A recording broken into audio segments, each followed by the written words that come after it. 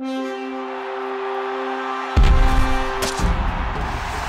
Adam Anschel for Pro Football Weekly with a positional analysis of the tight ends in this year's draft. It's presented by Verizon Fios. I'm joined by our draft expert, Nolan Nawrocki. And Nolan, the tight ends this year, maybe not the best crop that we've seen in a while, but there are a few that kind of separate from the rest of the group. Tell us about them.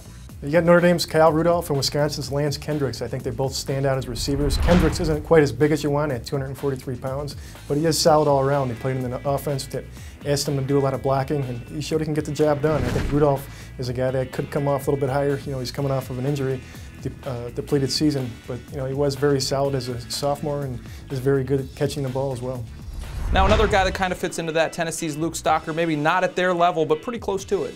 He's not great in any one area, not as a blocker, not as a receiver, but he does everything just well enough. I think he's a guy that could potentially develop into the starter. We saw him at the Senior Bowl, played well there. Now, a couple of guys that are kind of seam stretchers. They have that speed to be dangerous in the middle of the field. Tell us about those guys. We got Nevada's Virgil Green and Rob Hausler from Florida Atlantic. I think the two of them are climbing up board just because of that ability to get down the field. It's harder to cover those guys. I think they could easily both fit into the third round.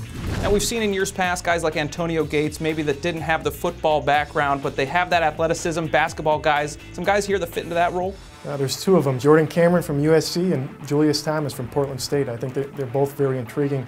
You know, Thomas only played 1 year of football, and Jordan only had 16 catches. You know, they're both very raw, but the upside is through the charts. I think they'll get looks as soon as the fourth round.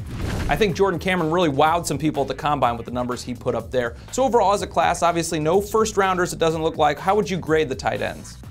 Overall, I'd give it a D. I think it's the weakest class we've seen since 2005 when only 10 were drafted.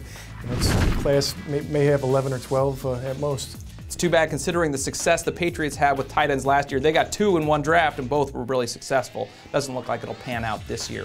That's a look at the tight ends in this year's draft. For the best draft coverage, be sure to follow us on Twitter or go to ProFootballWeekly.com.